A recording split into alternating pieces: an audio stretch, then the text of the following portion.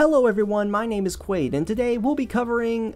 what do you want me to say about this movie that hasn't been said? The Emoji Movie is just sad. Not in an emotional way, but the wasted potential it had. The idea of making a story based on real-world products has worked before, but not always.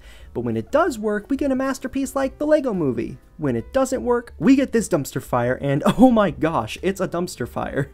The writing doesn't understand what it's trying to do. This movie doesn't know if it wants to be funny, heartfelt, satire, cringe, or all of the above at the same time. Characters are lifeless, as are the celebrity voice actors.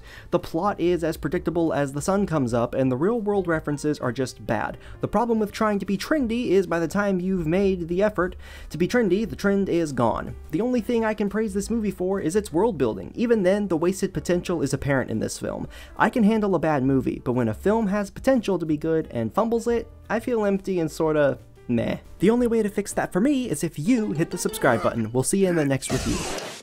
Don't let your kids watch it!